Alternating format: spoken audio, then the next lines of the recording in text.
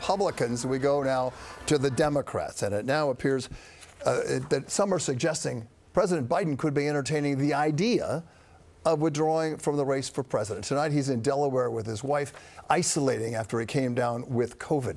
The latest Democrat to suggest Mr. Biden may be in trouble? Barack Obama. Eyewitness News reporter CeFaan Kim continues our political coverage tonight with the latest on the calls for the president to step aside. CeFaan. Sources close to President Biden tonight tell ABC News there has been a clear change in his thinking, now more receptive to hearing from Democrats who say he cannot win and that he should get out of the race. But he is not there yet, still committed as ever to staying in the race. He has, though, asked his inner circle for polling on how Vice President Kamala Harris would fare.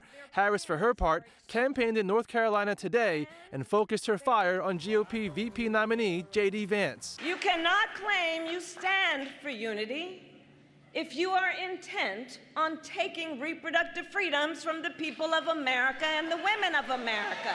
Meanwhile, as he isolates in his Delaware beach house while recovering from COVID, the White House released a letter from the president's doctor which says Biden is experiencing mild upper respiratory symptoms, he does not have a fever, and his vital signs remain normal. The president is taking Paxlovid. This as calls from Democrats for him to exit is reaching a crescendo. Sources tell ABC News Democratic Senate Majority Leader Chuck Schumer presented him with bleak polling data amid concerns the president's advisors aren't giving him the full picture. The Washington Post is reporting former President Obama told allies that Biden needs to seriously consider his viability. The move to get him out is not going to stop. They're doing it very smartly. It's not 1,000 cuts up front, it's 1,000 stabs in the back. Democrats know this decision rests solely on the president. The question is, who is he listening to?